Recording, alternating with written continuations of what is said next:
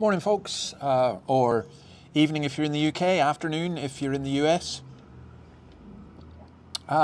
Today's Coffee with Job, and a couple of M&Ms as well.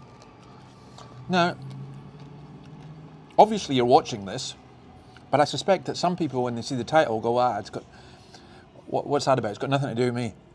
I think this is really important. We're talking about adultery, and we're going to Job chapter 31. And just an amazing wee section that I think is really, really helpful. It's a Bible teaching that's so outrageous that people just laugh at it.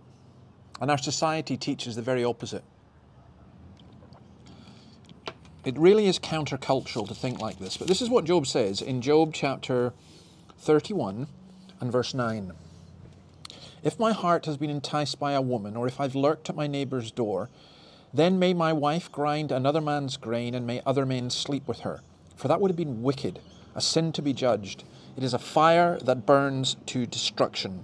Abaddon is the Hebrew, which is another expression that sometimes people would use for the underworld or hell. It would have uprooted my harvest. You know, I've been looking at TikTok, which has now become the most popular way of people connecting on social media. It horrifies me, actually. I am going to do something on it because I just want to take the devil's tools, if you like, and use them for the glory of God. But there's so much stuff of people glorying in their shame, advertising swingers clubs and everything else. But you don't just need that. You get the Times or the Sydney Morning Herald or other newspapers, respectable family newspapers, who on the one hand will create a fuss if a politician has an affair, but on the other hand gives their listeners or their readers guides to affairs. Why not? Why not sleep around? Why not commit adultery? Doesn't it spice up your marriage? That makes sense in a world where sex is just an appetite to be indulged. It makes no sense with human beings created in the image of God, who are relational beings, who know how to love, and whose bodies are not just to be indulged in lust. So, here Job is talking about adultery, and in patriarchal societies, adultery was a serious crime. Because your partner, particularly if you're a woman, you're deemed to be owned. And I guess that's part of the reaction against so much of all of this. But even out with that, you belong to one another. You commit yourself to one another. Your body is not your own. It is for your partner, and for your partner only. And this is the teaching that is so scandalous. It is that sex is for marriage, and for marriage only. Marriage is based on trust and fidelity. And Job says, I just didn't do any of this. Look, let me be cursed if I did any of this. It's a fire that burns to destruction. One man says this: it consumes a man's soul, destroys his reputation, his conscience, his body, his family relationships, his future, and even his increase. Now, that's the same for women as well. Proverbs 6:27 says this: can a man scoop fire into his lap without his clothes being burned?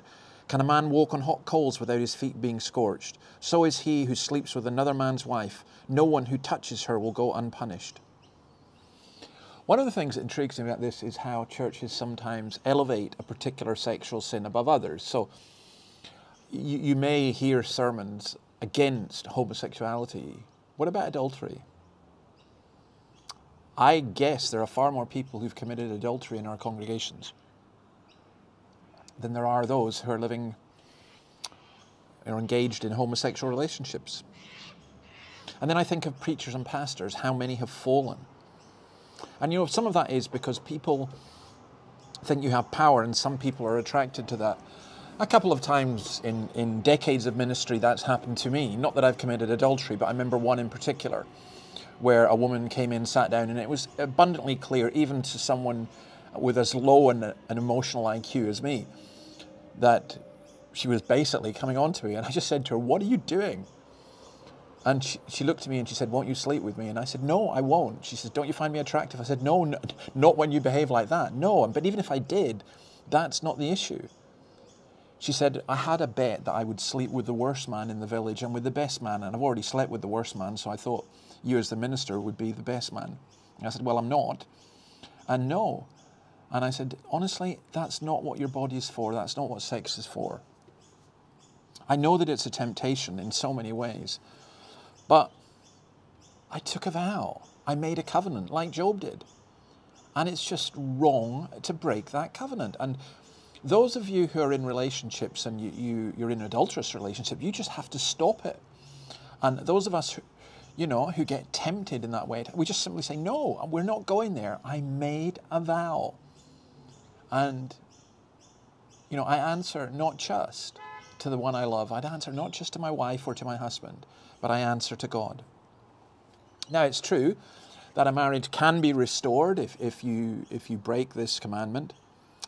But this is one ground that Jesus allows for divorce. So you can see how serious it is. Anyone who divorces his wife except for sexual immorality makes her the victim of adultery. Do you know this?